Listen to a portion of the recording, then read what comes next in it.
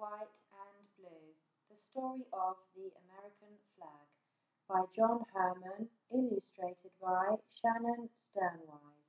Genre: informational text. Informational text often gives facts about real people, places, and events that reflect history or the traditions of communities. We all know the American flag. Its bright colors fly at baseball games. It flies at 4th of July parades. We even see it on clothes. Our flag has lots of nicknames like Old Glory and the Red, White and Blue. Sometimes it's called the Stars and Stripes. But where did our flag come from? Who decided what it would look like? The truth is that no one knows for sure. Back in the 1700s, America didn't have a flag. It didn't need one. It wasn't even a country yet. It was just 13 colonies. The colonies belonged to England. The English flag flew in towns from New Hampshire to Georgia.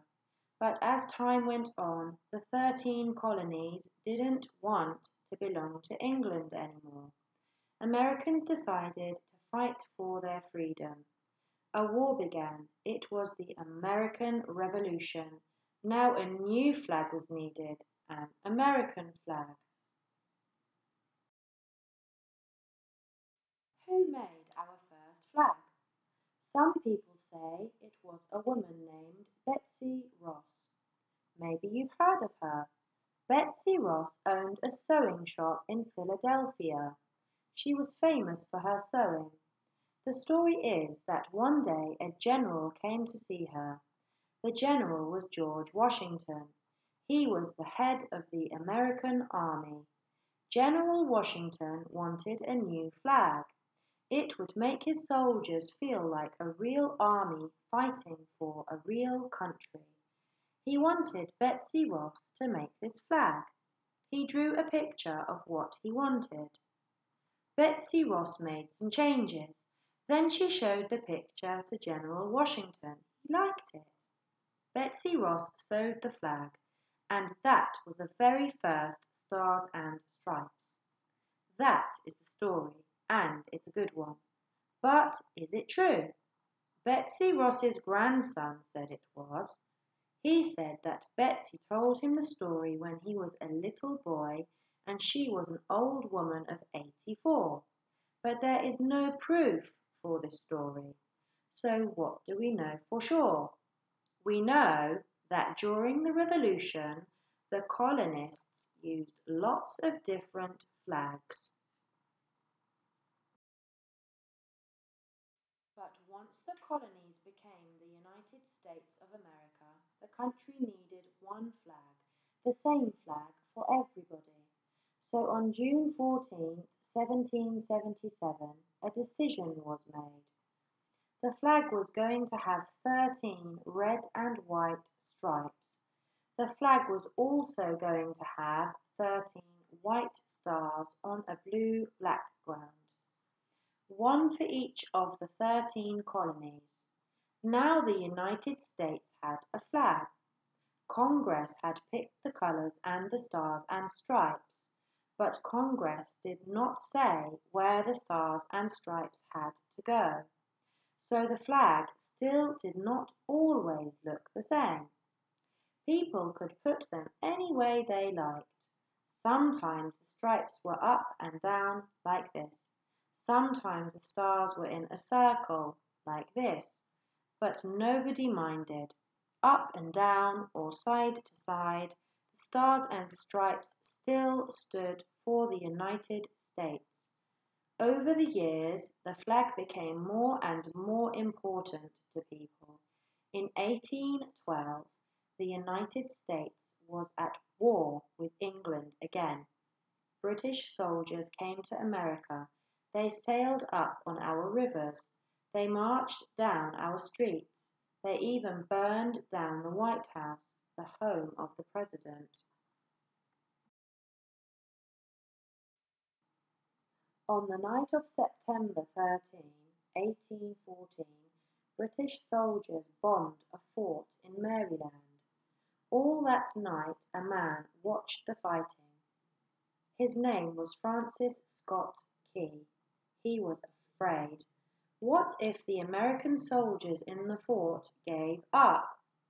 But in the early morning light he saw the stars and stripes.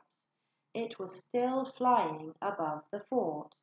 He knew American soldiers had won the battle. Key felt very proud. He wrote a poem about the flag on the fort. The poem was The Star-Spangled Banner. Later, the poem was put to music. This song about our flag became a song for our whole country. The flag that Francis Scott Key saw had 15 stripes and 15 stars. Why? Because by then there were two more states, Vermont and Kentucky. Our country was getting bigger. People were heading out west. In time, more places were going to want to be states. Soon, there would be too many stripes to fit on the flag. Congress had to do something. So in 1818, this is what was decided. The flag would go back to 13 red and white stripes, and in the blue box would be one white star for each state. Every time there was a new state, a new star would be added. At last, the stars and stripes looked the same everywhere it flew, and Americans were proud of their flag. They took the flag with them as they moved west. The flag crossed the Mississippi River and the grey grassy plains and the Rocky Mountains. It made it all the way to California. More and more states were added to the country, and more stars were added to the flag. By 1837, there were 26 stars on the flag. By 1850, there were 31. One country, one flag. But then, in 1861, something happened. Our country split in two. 11 states in the South broke away from the United States of America. They started their own country. It was called the Confederate States of America. Abraham Lincoln was President of the United States. He said all the states had to stay together. War broke out, the Civil War. It was a very sad time in the history of our country. The 11 southern states stopped flying the stars and stripes. They had their own flag. In the north, some people wanted 11 stars taken off the stars and stripes. But Abraham Lincoln would not do that. He said the states would get back together. He was right. The Civil War ended in 1865. The North won, and the United States was one country under one flag again. On June 14, 1877, the flag had a birthday, a big one. It was 100 years old. All across the country, people had picnics and parties and parades. June 14 became a holiday, Flag Day. Today, our flag has 50 stars for the 50 United States of America. Some flags are huge. One weighs 500 pounds. It is flown every 4th of July from the George Washington Bridge. The American flag flies in towns and cities from coast to coast. And that's not all.